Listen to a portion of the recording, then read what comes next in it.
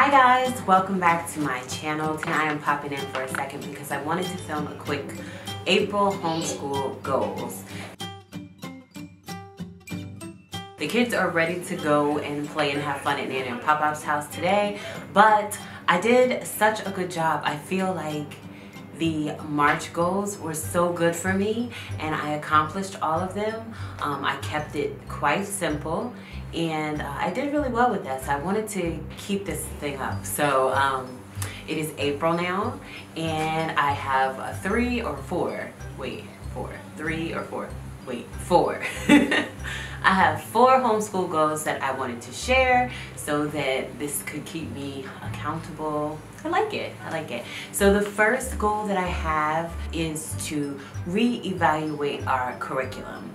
So I noticed a lot of different things while going through our same set of resources that I've been using for curriculum, and I just want to freshen that up a bit, maybe grab a few more apps to kind of help us keep going, because a lot of the apps that we have been using that I haven't really shared yet, but I shared some of the basic apps that we used in the past, but I haven't really shared any of the updated apps that we use to help us with curriculum.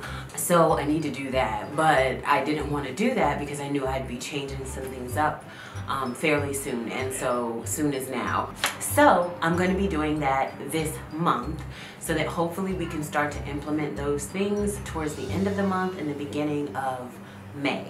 So that is my very first goal, is to really get on to that curriculum research. Yeah, that's my first goal. So going along with that, one of the things that I am feeling like would be important for me to do right now is to take some heavy one-on-one time with each of the kids so that I can do a better job at selecting some of the apps and the other programs and things like that. I just want to make sure that some of the things that I have planned out for us to work on I'm not forcing them to continue to work on when they have moved past it, or maybe they need to step behind it a little bit.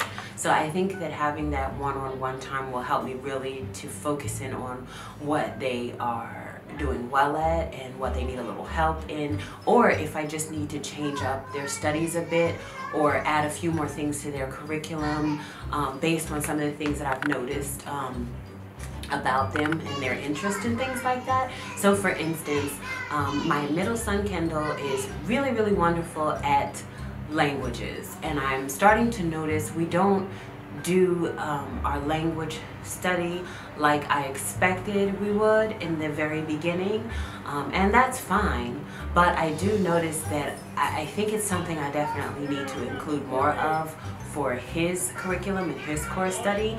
So I might want to look into something a little bit different or a little bit more aggressive for him. So I think that the one-on-one time will really help me to make a better decision of the things that I'd like to include in their individual paths. So you guys know we like to do a lot of our schoolwork together as a team, but I do want to start paying attention to some of those things that they can work on separately based on their strengths and their interest. Does that make sense? Anyway, so I want to include more one-on-one time in April, and I'm actually having the perfect opportunity come along because Brian is going to be out of town and we're going to take a little staycation to Nana and Pop-Pop's house. We're going to be staying there for a week, which is great because I can put our next unit, which is the color unit, I can put it on hold until we get back. And for the next week, I will really focus on getting in that one-on-one time during our school days so that I can take lots of notes, and so that time will be very helpful for me for when I am looking for the new curriculum pieces for them. So that is my second goal, is more one-on-one time in April.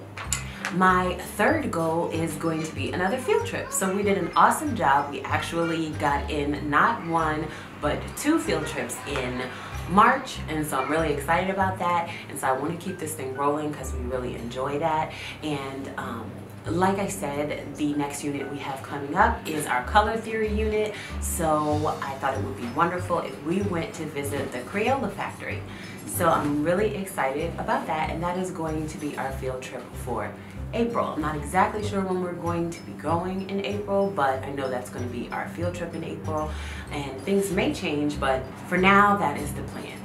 And then my fourth and last goal is going to be to finish our homeschool studio.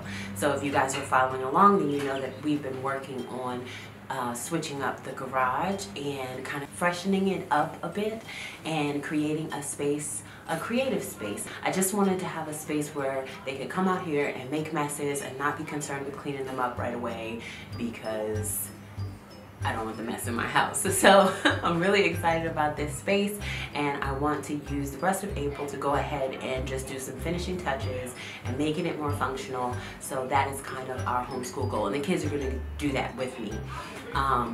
So that'll be like our little project for the rest of April. Short and sweet. Those are my 4 goals for April, and I was wondering what kind of goals are you guys setting for this month. Thank you guys so much for watching. As always, I think that's pretty much it, you guys. I will see you in our next video. Bye! Thank you so much for watching. Don't forget to like and subscribe for more.